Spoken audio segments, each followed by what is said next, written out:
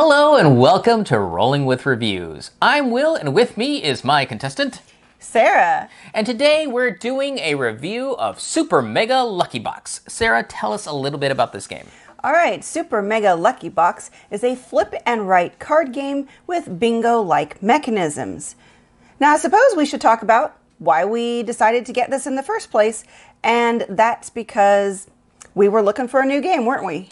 We had money to spend and we're looking to burn a hole in our pocket. And what better way than to find a game that sounds like a weird Japanese game show? Yeah, this is one that I did see, but the name and the box doesn't exactly inspire like, yeah, I want this game right now.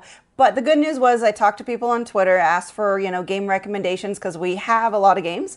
But we wanted to try something new, something on the lighter end, and this one was recommended. It's by Phil Walker Harding that does Sushi Go. So that's a solid, lighter weight game. And so, yeah, we just, with those recommendations in mind, we bought it. Now, did you ask people that we were looking for a light filler game? I actually asked for a wide variety of recommendations. Okay. And this was one that filtered in through all of the other games. And I think we bought a larger game and then we were still had a little bit of money, burning a hole in our pocket. So this fit the bill for a smaller game that costs, well, less. Yes.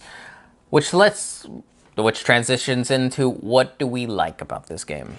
All right. Well, it does what it's supposed to do. It is a quick, fast filler game. And that's what you can really ask for in this type of lighter weight game is that it does what it's supposed to do. Yeah, I like the fact that it is a extremely light social game. It fits that niche where it doesn't demand a lot from me because it's more or less just flip up a card, mark off a thing. That's the round. Right. And let's just keep doing that till we get to the end of the game.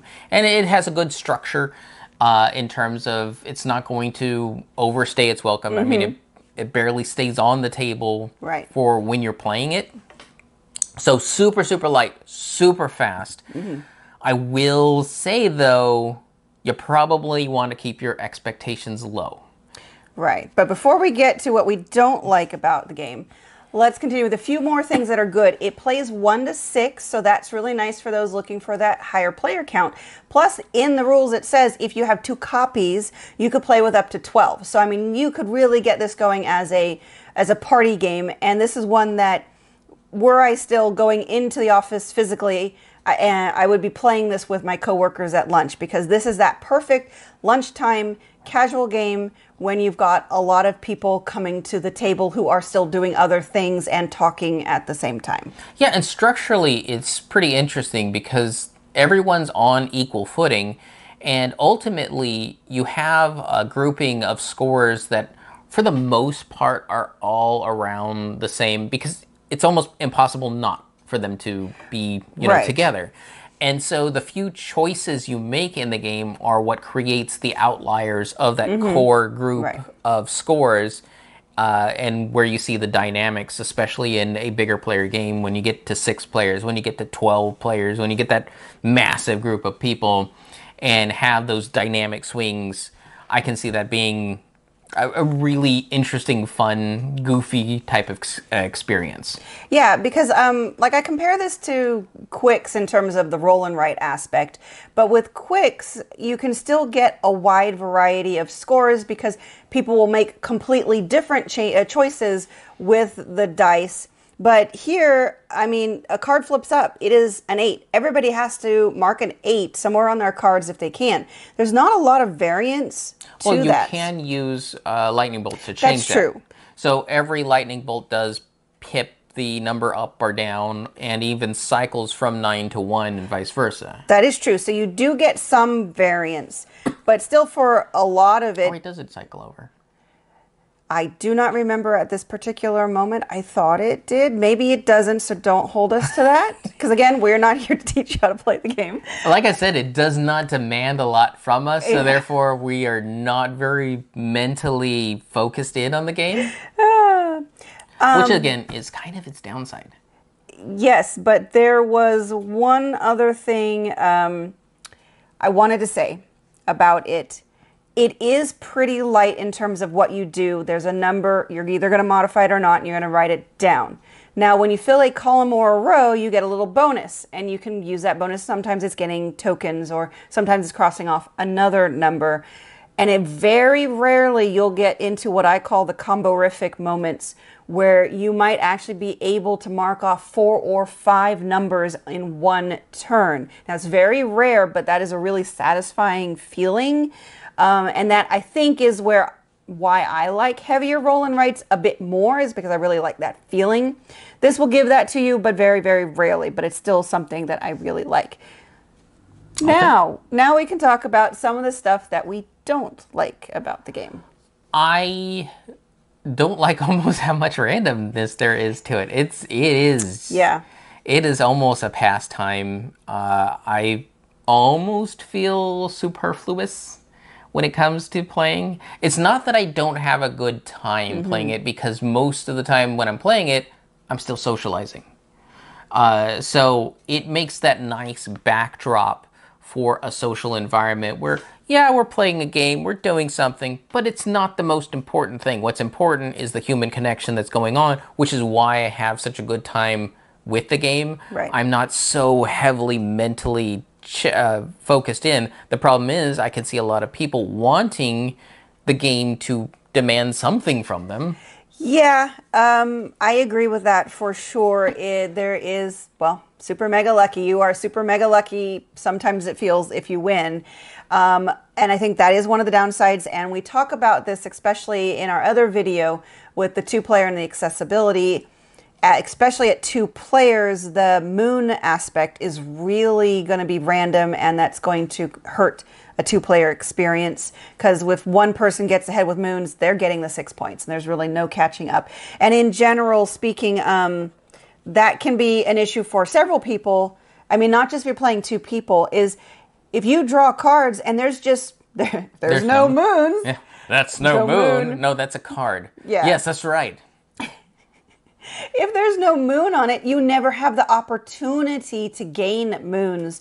So I know in one of the games we played, and again, this may be just, it felt like in a 2-player experience, but you draw cards between rounds, and I just wasn't getting any cards that had moons until halfway into the game. I finally got one card with a moon on it, but he already had 3 moons. So it was, well, I'll get a moon eventually, because when I want to fill out the card, which will give me the moon, but I'm not going to seek out and try to fill in that column or row that gives me a moon, because like we discussed, moons don't give you anything during the game. Yeah. And then also on an accessibility point, we get more deeply into it. The icons are also not really great. The numbers are fantastic. Every time there's a number somewhere, it's really good, and the pieces themselves are good, but yeah. So are we ready for the rating? Yes, we are. All right. When we do a rating, we each have 1d6 worth of rating to give. 1 is low, 6 is high. We give our number and a reason why. Then we add them together and see what it rolls for us. Sarah, what did Super Mega Lucky Box roll for you? It rolled a 3 for me. And that's because we are currently at the point where we're playing it 2 players. If I could take this to work and play with my coworkers, I think they would have a blast with it. I think I would have a blast with it. I think my rating would be higher. But as it stands with just me and Will, I don't mean to put it this way, but it's a bit of a chore for me to do, because I have to handle all the cards. And if I've got 3 or 4 cards in front of me, Will's got 3 or 4 cards in front of him, I have to look at what I'm doing, cross off things. Then I have to look at all his cards, read them to him, cross off what he wants me to do.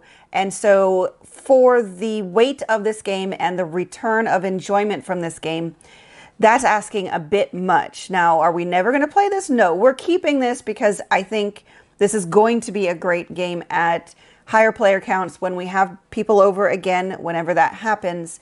So it's still a game I believe I will enjoy, because I do like the mechanisms. But as it stands right now with how we're typically going to play it, it's about middle of the road for me. For me, I'm going to give it a 2. The reason being, it's not the fact that I didn't like playing the game. It's just I can easily see myself getting burned out from it, because, again, there's not too much in the way of meat experience Right. in there. Again, most of our experience has come with just playing 2 players. But even with multiplayer, I would say you're going to need to keep your expectations low to get the most out of this game. And I want to prepare people for that. So I want them to expect a 2 and maybe get a 3 or 4 experience out of this game. Because if I rate it any higher, people would have gotten it to the table and go, I don't see it, because I was expecting more. So 2, I think, puts people in the right mindset of where they can probably get the best out of this game. I like the game. It has a purpose in our collection, and it's going to stay in our collection. So it's weird that I'm giving it such a low rating. But, I mean, you've given games that we're keeping that, Yeah. I mean, I like it still too. It's fine. So, between the 2 of us, it rolled a 5 out of 12. Not the greatest, but then Right. again, it's a filler game. I don't think at a certain point you can ask a filler game to go really high And in the ratings. not a lightweight filler game. There's not a lot of variance in what you do in this game, and so there's not much challenge to it. And again, like we've said, it's a social game, and if you're enjoying yourself at the table with other people playing this game, then that's exactly what this thing is supposed to do. And I think we just haven't had the opportunity to really experience that yet. Yes. For all intents and purposes, we could play with a massive amount of people and have a 6 experience. Right. For all I know. But that's what we have. So that'll do it for us. You can, if you have any questions or want to reach out, you can do that on any of the social media platforms at Rolling with 2, that's TWO. We're on Facebook, Twitter, and Instagram. Of course, check us out on YouTube. Like and subscribe, please. And I've been Will. And I've been Sarah. And we've been Rolling with Reviews.